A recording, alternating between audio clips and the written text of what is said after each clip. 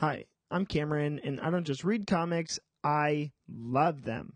On today's episode of Cameron Reads Comics, my friend Hannah and I are talking about the Image Comics graphic novel Bad Weekend by Ed Brubaker and Sean Phillips. This is one of my favorite creative teams working in comics, and we're always glad to give another book to Hannah to read. Also, my computer is old, and there's a little static during the last 2 minutes of this episode, so just a heads up, please forgive me for low-budget podcasting. And remember to go follow us on Instagram, YouTube, and Twitter, as well as clobbering that like button and leaving us a rating and review on iTunes. Now, here is your episode on Bad Weekend. Comics won't just break your heart. Comics will just kill you. Hal Crane should know. He's been around since practically the beginning, stuck at an out-of-town convention, waiting to receive a Lifetime Achievement Award. Hal's Weekend takes us on a dark ride through the secret history of a medium that's always been haunted by crooks, swindlers, and desperate dreamers.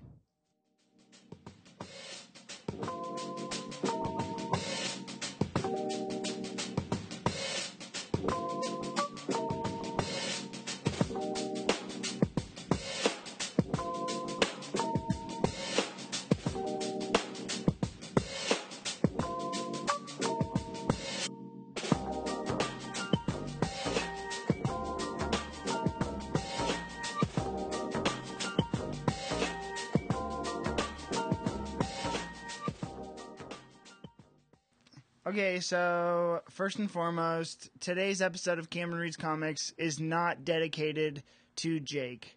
It is dedicated to everyone else because this was supposed to be an episode on Deadly Class. We've been trying to do that episode literally since week 2 of Cameron Reads Comics. True. So I've heard you guys talk about it for that long. Literally. It is. It's. Anyways, so this episode is dedicated to everyone else that isn't Jake. But we have a great guest for you who's actually speed read a book for us this week. I am a hero. We have a special guest that speed read a book for us this week, and that is Hannah Bader. Not only is today she Hannah Bader, but she's also birthday girl. So happy birthday. My gift for you is this platform. So. Thank you so much. Oh my gosh. Okay, so. Nowhere else I would rather be at 8 a.m. on my birthday, honestly. Honestly, there's a lot of places I'd rather be. Ooh. In my bed, mostly. Gosh, I get sleepy. So today's episode is on Bad Weekend by Ed Brubaker and Sean Phillips. Hannah, actually, this is Hannah's second foray into comic books. This is her second comic. This is my second comic. Third read. No. Or three attempted, because you did try to read you're something. Right. I attempted another one. That's true. And so now we are on. It turns out I only like Ed Brubaker and Sam Phillips. So Sean Phillips. Sean Phillips is. That's how much I love him. Honestly, that's great. That's great. Do you watch Westworld ever? I watched the first season. Ed Brubaker is one of the writers on Westworld. Isn't that fun? That makes sense. That checks out for him, actually. You know, he's a special guy. So Hannah, I guess first question. The first story that you ever read, especially for the podcast, was My Heroes Have Always Been Junkies by the same team. Mm-hmm. This takes place in the criminal universe, which is just kind of the umbrella of titles that are going on by that creative team. Yeah. So how did this compare to the first one you read? Well, I did notice I had the same problem that I said with My Heroes Have Always Been Junkies, which was that the first time around when I read that one, I was like, I didn't really feel like super attached, like I didn't love it. And then the second time I read it, I was in love with it. And I felt like reading this one, I was like, oh, I wish I had more time to read it, because I think a second time around I might have liked it more. In a weird way, My Heroes Have Always Been Junkies is way more relatable to me. Not in like I see where you're the junkie from. way, but just like it's about a young girl and like her life and things that happen to her and that development of her as a character. Whereas like, I mean, like I don't know comics, I don't know comic conventions. Yeah. It was a world way out of my realm. So I feel like while I was reading it, I was also kind of like playing catch up the whole time. but I mean, I enjoyed it, and it was an easy read, and it was like, I was into the story for sure. Yeah. I just think if I had had a second time around, I probably would have felt more like for the characters. Yeah, and you know, this I knew as I gave it to you that this might have been like out of your wheelhouse, because like it's very much a critique. So the way I like to describe this book that I kind of realized this read through was, it's not quite a representation of like some books as you read them will like break down like the medium of comics and the capacity that it has within itself. So like a book that I recently loaned Jesse was Mr. Miracle by Tom King. That entire book is done in 9 panel. So on every page, there's only 9 panels. So there's three boxes, 3 rows of 3 boxes, and the way that they use that like method of storytelling and like conveying story, it kind of really breaks down the capacity of what comic books are able to convey. This book, in Bad Weekend, is very interesting because I thought it did something entirely different, which it kind of broke down the industry of comic books, which was, you know.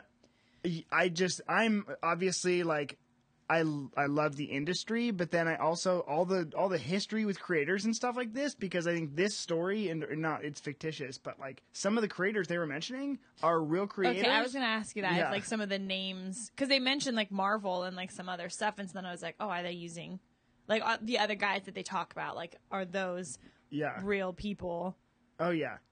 But I also think that Hannah's very passionate about hitting her mic today. But I always hit my mic, so it's okay. I was like, nobody's going to hear that, but then you just... You're a real podcaster now.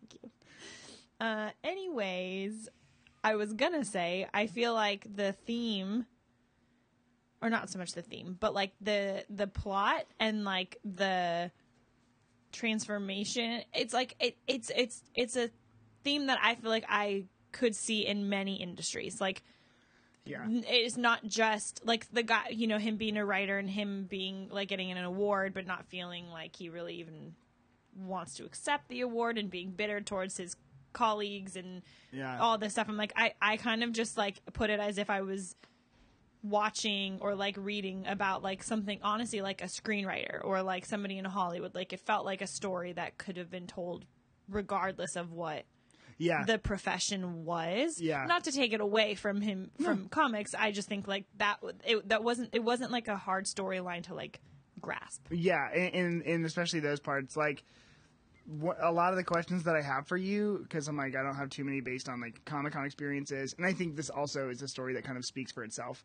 I didn't have too many questions to come off of it, but I thought that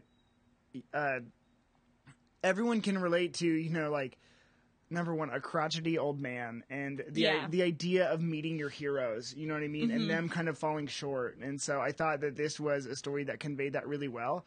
And like going back to kind of the comic creator stuff, like if you look at some of the names that I wrote them down, but it was just like some of the names that they were mentioning was like classic comic creators, like Carmine or they didn't mention Infantino, they mentioned oh my gosh, Gardner Fox, or like Wally Wood is a huge one. He's a very tragic figure in like comics, and if you ever look up for my fans, go look up Steve Ditko.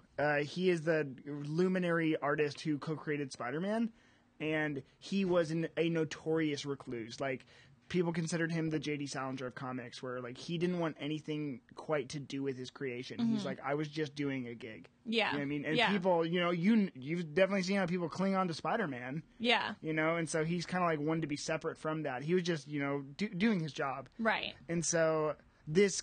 The Wally guy, I kind of had a feeling might have been real because of the way that they talked about him. Yeah, they talked about him. And like, I was like, oh, that sounds... Yeah. And he's like he was clinically depressed. I'm pretty sure he committed suicide. Like he was just a very tragic. He co-created Daredevil. Like that's how he had a major like influence on the industry. And so number one, like them name dropping all of those people is kind of an Easter egg to like the guy in the car though. He wasn't real. I don't think he was real. Okay. Yeah, I think that the direct ones, because I'm like, I don't know every old school comic creator. There's like 1 or 2 names I didn't know, but otherwise. But I think going back to this story being about the crotchety Yeah. Oh man, I just really like, I think it made me think about the times that I've met my heroes, and there have been people at conventions that I've met, like at cons, and I like put them on a pedestal, and they were just they're crotchety, and I was like, oh, like. That's so funny when you sent over the questions, and then it said like, I'm going to skip a couple on your list, but the one that was about like, how do you feel about the line or whatever about like never meet your heroes type of thing. Yeah.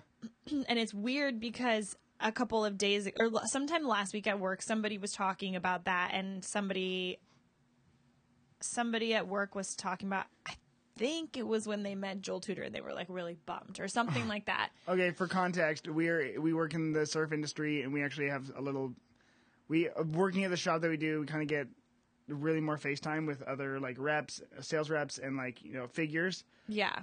Joel Tudor is a world famous longboarder. And and I could be wrong, but I think it was Joel Tudor that somebody had said like, oh, they were kind of bummed after they met him because it changed the way that they looked at him as like the kid who just used to grow up watching him surf and like whatever. And so we were, and then somebody said like, yeah, man, like never meet your heroes. And then that night I went home and my roommates and I watched a movie, and then Mia, who was my roommate who I've mentioned like 1,000 times, she asked the question to Jess and I, my other roommate, if you guys were in line for coffee one day and there was any celebrity behind you and you got to have like a 2-sentence conversation with them, like you said something to them and they said something back, who's that celebrity that you would want it to be? And we all were like, I don't know. And then I said like, I don't want to pick a celebrity who I love so much and who I think the highest of, because I'm terrified. Well, this could literally never happen because I'm sure he's an angel among men. But I'm like, what if I met Sam Rockwell and I was so severely upset? Like, I don't want to because I love who he is in my head and like the versions of him that I think, again, I think he's wonderful, and I bet you I'd have a wonderful conversation with him. I think that'd be an interesting cup of coffee. It would be. But that's the thing, is it's not even. It was just like a one-liner kind of thing. Like you say something to them and they catch the joke and they say something back, and that's it, right? So but we were talking. I just go to be like, hey man, Charlie's Angels, am I right? Like, that's my one line. Of the entire body of work, that's what I'm leaning on. Yeah, well, that's a really good. That's where I started. So I don't know where I was going with that, but my point is to your question of how do you feel about the meeting your heroes thing. We've talked a lot about this in the last week, and so that has been on my mind. Yeah, I think that, you know, just the idea.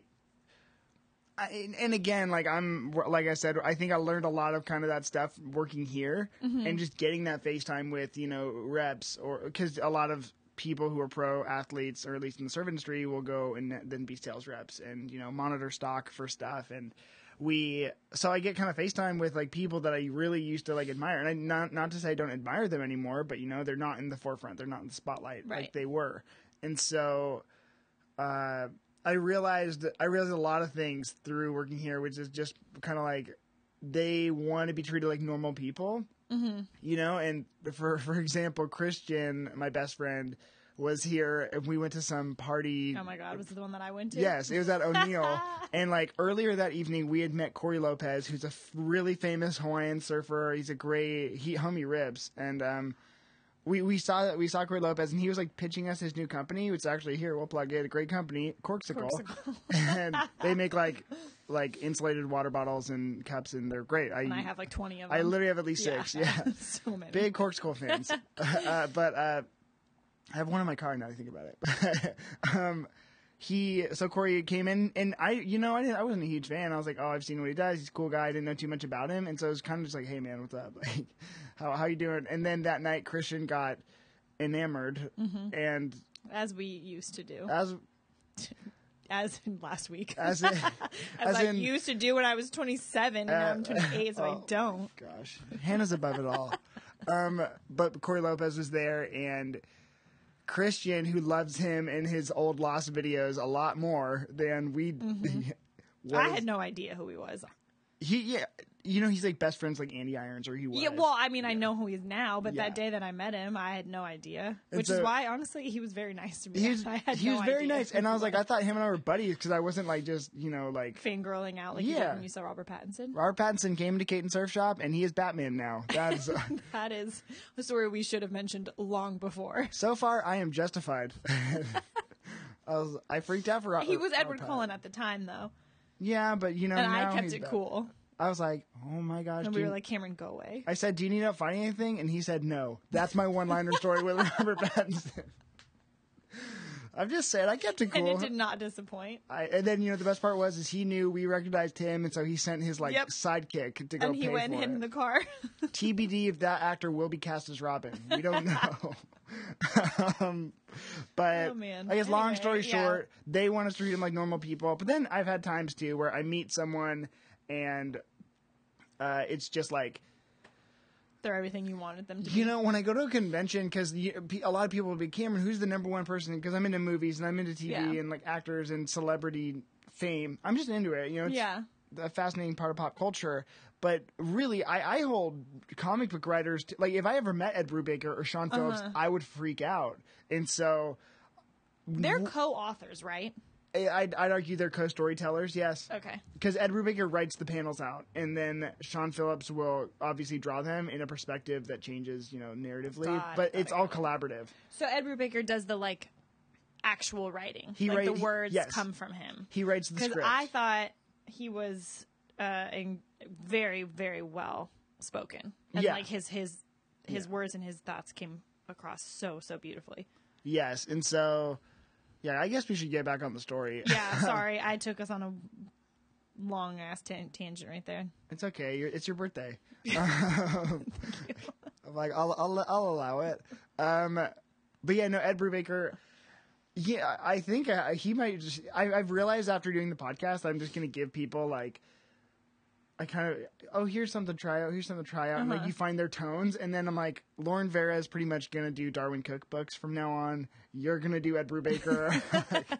Russell's gonna do Brian K. Vaughan. We know how it's gonna go. So, when it comes to Ed Brubaker, he's just one of the best writers in Yeah. comics, and like I don't think you can argue that point. And I think this series. Okay, let's just go back into the book. How'd you feel about the art? Because this book, again, I think this one and My Heroes Have Always Been Junkies are my two favorites of this entire line because of the art, but specifically Jacob Phillips is Sean Phillips' son. He's the one who does the colors. Oh, no way. Isn't that great? And I'm like, Yeah. his coloring is they're amazing. Yeah, I mean, honestly, even the two, they're very clearly from the same. Like this one and My Heroes Have Always. Yes. Right off the bat, like as soon as you handed it to me, I was like I would like they're so similar. I mean, this one's darker inside. Like the tones are a little bit darker than My Heroes Have Always Been Junkies. Yeah. I thought, but not in like a bad way. Just it's a different story. It's a different tone. Yeah. I love the artwork. I loved it in the other one too, and I really liked it in this one.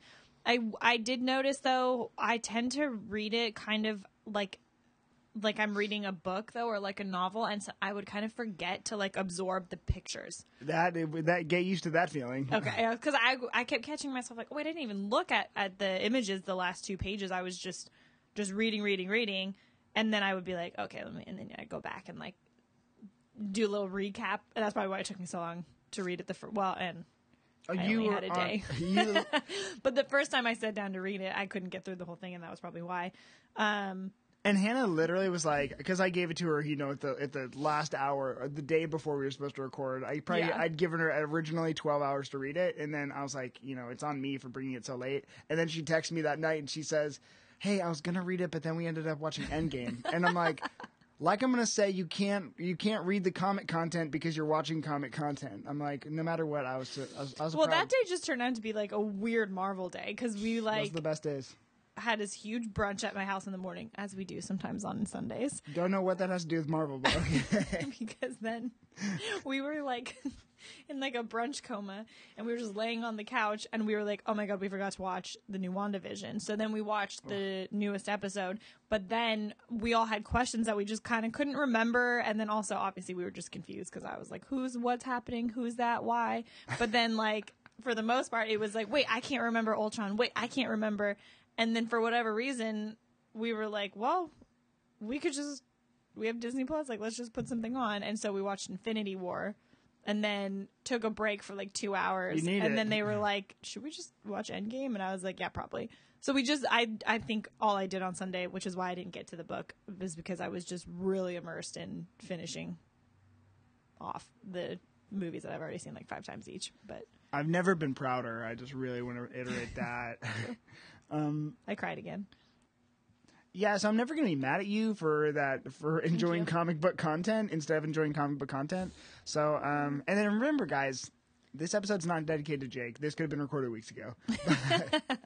But anyways, but to the point of the story and the writing and the art and all of it, I had to remind myself to absorb the whole picture with the words and the whole thing, just to get a better like feel for what was going on.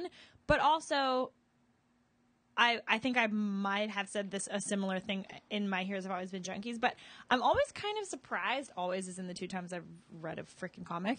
I'm sure. The 2 times is like the small words. No, that's not what I meant to say. I'm like, that's called like font or like text size.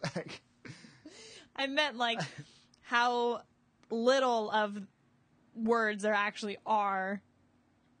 Oh yeah. Like they still like really hit home, and like there's so much impact in few words. I'm laughing no because your face. I'm like, I was just thinking. Okay, I was thinking about a guest that was on the podcast once, and they were just like calling it like, yeah, it was exactly what I thought, and it was like a picture book for children, and I'm like, I mean, I guess, but it's kind of what you're saying, where you were surprised. I imagine, I don't want to put words in your mouth, but yeah, no, you might speak better than I did just now. By the capacity for storytelling within the panels themselves, as opposed to the words.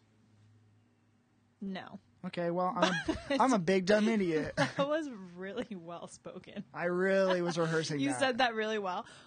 Kind of almost the opposite. What I was trying to say. Damn.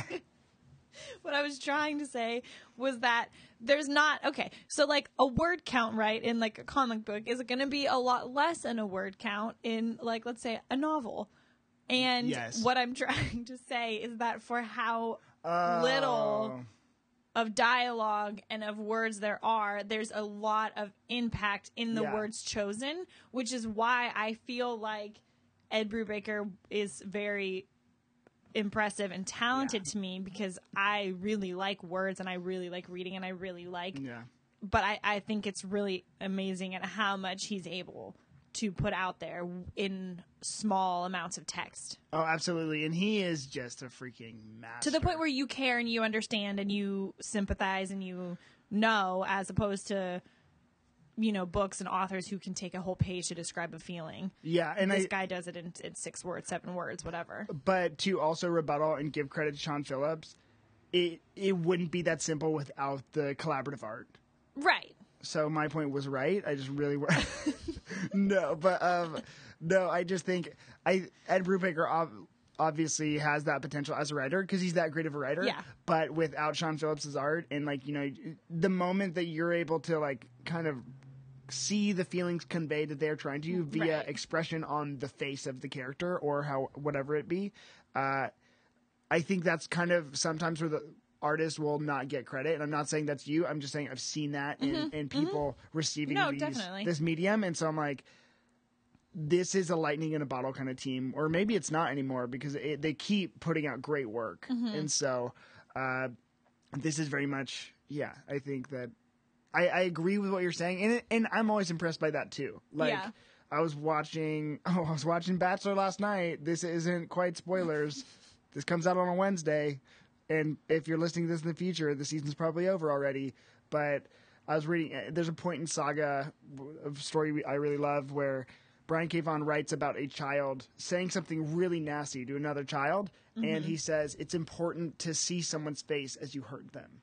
And someone had said something really nasty, and like in The Bachelor, and pretty much Victoria said something really mean to a girl, and the girl started crying, and it reminded me of that, where I was like, oh yeah, no, you get to see the face of someone you just really hurt. Yeah. And so I think that you kind of have that. It's amazing how that little anecdote that could have taken pages to convey that message was done so quickly through the medium of comic books. Yeah. Going to Bad Weekend, because I feel like we're dancing around, because I didn't have very many questions this week. It's a very short story.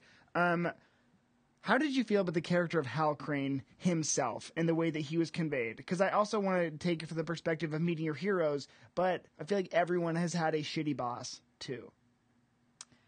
I have not. Okay, well... Because I've had... Must be nice. ...one job my whole life.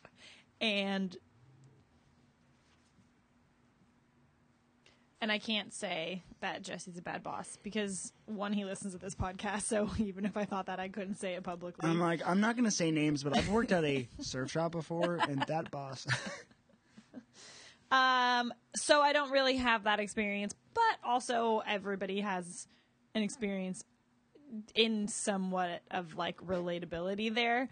I was going to say somebody has an experience with a crotchety old man, but, like, I don't really either. Oh my gosh, really? I know well, no, I take that back. Every man that comes into Katie is a crotchety and old then man. I was like, wait, am I allowed to say that on No, we're just talking about our retail recording? experience. And yeah, anybody who comes in to work that's like over the age of, I would say 60, but honestly it starts in their 50s. You know, we are not bashing our customer base. We are just saying that sometimes you have customers, and this isn't everyone. Every you know, it's hard to say every single customer that way because we have some really sweet, we do have elderly wonderful people. customers. But it is people. You know, there's people that will come in and tell you how to do your job, no matter your capability or basically the resources at hand. They will tell you how to do it, and I would consider that crotchety. But that's in all fields too. Also, yeah, we're totally. talking customer service, right? Especially any job in customer service. I think that's probably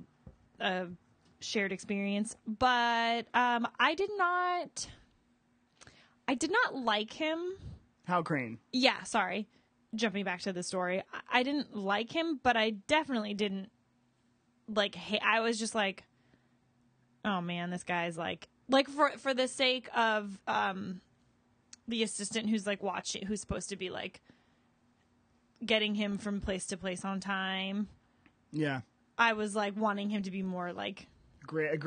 Like just easier, you know? Yeah, because I was like, wait, man.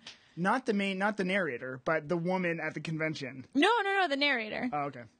Did they ever give a name for him? Probably. I forgot it though. Yeah, I honestly don't know if they did. Well, that's kind of cool then. Yeah, so for his sake, I was like, oh my gosh, just make this easier on him. But then by the time you get to the end, it's like, this is a problem I have every single time. Like, I don't like somebody, and then I'm like, well, all right, I see why they did what they, okay, I see why they are the way they are. But he didn't have very many redemptive qualities. No, he didn't, but. You're kind, but it's okay to not like this guy. I mean, I thght when he sucker punched that guy, I was like, oof. Oh, I was so glad that happened. Oh, I thought I wanted to see some blood. For. Oh no! And it's funny. Oh, I love that. I loved it. I feel like it was so like within the character they were describing to have had some sort of resolve at the ceremony. Yeah. I thought would have been cheap, and then to see him going up and doing like a normal acceptance speech, I was like, what? Oh, exactly. And then he just goes in and like, I just think of not just crotchety old people, but I just think of Hal. I think of Hal as this like guy, who he squandered a lot of his potential. And so, and like how people do when they frankly squandered their potential, right? They will shift the blame onto everyone else. Although he is the one who sold all of his art. He's the one who did all these things. And then, so to not reap the benefits. And yes, there's definitely a part of him that got kind of ripped off by the industry and the creators who want to celebrate him. I've seen it happen. Anyone, go look up Alan Moore and Watchmen in DC and Miracle Man. Anyways, but seeing him blame other people, and then potentially get some sort of redemption, or like it. And it really kind of what he wanted is a royalty, and they were offering him that. But then to have him spit in the face of that, which I thought that was a very true moment to the character, and I really liked it. I thought that it was at the end when he's talking about the car crash and how he was supposed to replace the one guy. I don't know if it was just the way I was reading it, but I kept thinking that they were trying to get me to like sympathize with Hal more and be like, oh, this is But I like kind of what you're saying was like, I kind of didn't. Like, I still didn't find a ton of redemption in that. I was still like, this guy kind of just sucks. Like, I guess them explaining it didn't make things feel not his fault. Yeah, when it came to him, them trying to justify his character, I think that, I appreciate that they gave you context into why he is the way he is in the ways that they did, but to make him also so unlikable to the point where, him talking, I think one of the best scenes, and for me as a comic book fan at conventions, going up to the tables, I think one of the best scenes was him talking to the guy with the lunchbox, and he's like, oh yeah, that guy's going to sell it in about 2.5 seconds down the road. And it's like, that distrust in your clientele, because there are people like that in the industry. There's collectible people who flip them and go to conventions to flip them. Personally, I'm not one of those people. I can barely get out the words to most creators that I see there, and I'm just one time I met Marv Wolfman, and he was eating a sandwich, and I said, you can finish, and he said no, and I said okay. It was the best. That was all. I might share that photo, but that was an uncomfortable moment, but I love Teen Titans, so I've been shameless in front of creators. Yeah. Like, honestly, don't go to a convention with me. I don't doubt it at all. I will just have at least 16 emotional breakdowns. But when it comes to Hal, I'm like, I liked his like crotchetiness, and I liked the way that he was conveyed. I thought he was actually a really excellent character for the story, and I think that's why I like it a lot, is because he's kind of unredemptive. And the idea of him going to the bar that's kind of my dream, is to be able to go to the bar at the convention, because I see it after a lot of conventions that I go to. And, just think of, for us in the industry or whatever, surf industry, there's the party, and then there's the after party, and all the pros will go hang out at the one spot, and so going to the bar afterwards with them is the dream, so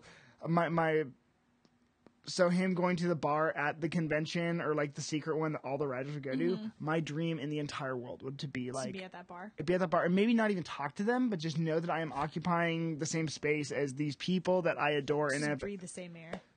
Not in COVID times, but pre or post COVID times, absolutely would breathe their air. It's just like, because those people obviously have had so much influence on my life and brought so much more value and meaning to storytelling and just my entertainment. Yeah. So valuing that has been would be something so special, but also to the point where it's like, would you really want to run into Hal Crane at a bar? No. Exactly. And I wouldn't even. I would not want to. Hannah would buy him a drink. I probably would. You'd be like, hi, Hal. And he'd say, hello, Hannah. And that's about as far as that conversation would go. Wait, have you ever been to a convention or any sort of convention? No. Really? No. Yes, you have. Agenda is comparable. Oh. Agenda is a trade show for surf, skate. Sure. Is it snowboard industry too? No, I don't think so. Agenda is in Long Beach, and it's a trade show. It might be. Hannah and I have been to Agenda together. It's honestly, that's the most comparable thing. Okay. Well, then yes, I was thinking very specifically to like a Comic-Con or like a entertainment. Yeah. But yes, I've been to Agenda. Oh my gosh, good amount of times. We should go to Long Beach Comic-Con when it opens back up, because that's a good little convention from what I've seen. I didn't even know that was one. It is a thing, and it's cool. Okay, Hannah, I guess I got really 2 more questions for you. It's going to be a short episode this week, because it was also a short story this week. Short story. How did you like the twist ending? Do I tell them the honest truth? Yes. Which was that I came in today and I said, what was the twist? I'm like, and I told her, I was like, Hal didn't exist. That was the twist. And I'm I'm like, what did I just read? I'm like, you seen Fight Club? Oh, don't get me started. Yeah, that was cool. I'm confused. Why are you confused still? After I explained it to you. Where did he get him? He bought him? No. Oh, okay, so for my fans, honestly... That no was the most disappointed you've ever been. I also just want to apologize to the fans of this podcast, not because Hannah and I have done a bad job today, but I just feel like we have not talked about this book at all, and we have just We've done a bad ranted. job today. But it's okay, because, we're here, and it's all Jake's fault, so... The first thing you said to me when you gave me the book was, this episode's going to be a lot of rant and rambling. Yeah. I said, perfect. That's true, because I think this is just a text that speaks for itself, and I think that, it's just... And it's also like Hannah doesn't know too much about the industry, and I wanted to give her something that she's a team she's familiar with. I know nothing. On top of something quick that she could read so we could turn out an episode. But there were some themes that we talked about, and I think that we talked about the themes that relate to us the most within what we were reading. And so when it comes to the twist ending, what happened was the assistant, who was the narrator of the entire Bad Weekend, came in, and Hal had been looking for some art that he thought he had sold or that he thought was taken from him, and it was either his favorite piece that he ever worked on or a piece that he was kind of ashamed of. And they never quite tell you was he going to destroy it? Was he going to keep it forever? Was it what he was most proud of? Well, it was the one that he said was his best work. Yes, but then he also said at the very end in the flashback that I would just do me a favor, take this and just burn it. Yeah. And so it's just Hal kind of wallowing in his own self-loathing. But what happens is you find out that they literally pull a heist to look for this. Yeah. They break into someone who bought the alleged artwork's stash and find out that in order to look for this piece, and you find out that he didn't have it. Mm-hmm. And so then Hal's kind of like, he doesn't know what he did. He's also an alcoholic who has... Clearly can't remember everything. Yeah, and how crotchety old people like misremember and stick to their truth. Hal, what happens was you find out in a flashback sequence that he was looking for this piece of art. The assistant who had been narrating the entire time had taken the art when Hal fell asleep during a flashback scene. Because Hal said, take it and burn it. The assistant takes it, and he never burned it. But the story ends saying, maybe I will. Maybe someday I will. Yeah, but, and I think that was a beautiful ending. It's kind of tragic, but it's also... It's a good twist, and it reiterates the theme that, like, while Hal is dislikable, and maybe this is true for a lot of artists, not maybe, it's true for a lot of artists, while we don't like the artists themselves, their art lasts and is still meaningful. Yes. I did. I liked that he had them. Like, I liked that was how this whole book, that they're on this, like, chase, and then that, like, he's the one who had him the whole time. Yeah. And I do like the way he ended it with, like, maybe someday I will. And I think the thing with Hal that I'm like, he's just such a sad character to me. Yeah. And so even though I do find him, like, crotchety and annoying and grumpy and not... Also slightly attractive.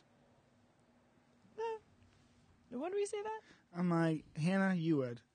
You'd buy him a drink at the bar. Hannah's into fake crotchety old men. No comment. That's a weird turn, but I went there. You did. Happy birthday. He doesn't fit into my zaddy category, but maybe if we're talking fiction, I'll throw him in there. Might as well. He's no Kevin Costner. That's all I'm going to say. He's no Dennis Quaid, is really all I'm going to say. He's no Sam Rockwell. Anyways, we got to wrap this up. All I'm saying is that because I didn't like him, and there was really no redemption to him. And as I've said on the podcast many times, I don't like when there's no redemption. Those stories don't like sit well with me. But this wasn't like a bad story, so I didn't have. But I felt sad for him. I felt like he was very lonely, very empty, very much chasing something he could never achieve. Success or his own personal demons. Yeah, exactly. He's trying to outrun them, and and you can't. Well, you can't, and he's just kind of spiraling downward by his own accord. And I feel like that's the part of the character that I was like sad for. And then kind of to like back to what you were saying about like meeting your heroes and when people don't match up to like what you want them to be. But then on the flip side, like imagine being that person who's everybody's heroes and the burden of having to live up to what other people expect you to be or want you to be. And when you've got a platform of people who worship you, what that looks like is 1,000 different people wanting you to be 1,000 different things. Yeah, what their idea of a hero is. And I think that goes back, personally, that's the kind of perspective I take in the industry now, because it's like, I don't want to ever talk to, because there's a million questions I want to ask a creator, but frankly, they've been asked those same questions a million times, and all they want is that's why they want to be treated normally, because it's like, they don't consider them, maybe they do, but they don't quite consider themselves so special. Right. It's really more along the lines of, I created a thing, and also, I know them in context of their work. I don't know who they are as a person, so they want to be treated like normally. And so that's why we were at the point now where we can separate the person from the art. Yeah. And so I think that was a really good point that you made, because it goes back to, just appreciate their art. And, I guess I'd argue like buy their art, and that's the best way you can show support to them, and so, and also buy from local comic shops. This one's purchased at Limited Edition Comics in Cedar Falls, Iowa. Love you, Rob. Okay, Hannah, last question. What would you rate this story out of 10? And no, you don't compare it to the last story. I'm not. People do that, and I'm like, no. You read this one. It's fresh on your mind. What's the number? Okay, I'm going to be honest. I didn't love it. So like a 6. Oh, okay. A 5 maybe. Yeah. Well, yeah. This is dealing with a lot of themes and like a lot of like situations that are kind of out of your wheelhouse. So that's not. Well, wait. What is it? Is it a 5 or a 6? It's 5. Dang, a half. So it's 5.5 because I really liked the ending. So I don't. Extra. Hey, that is beyond me.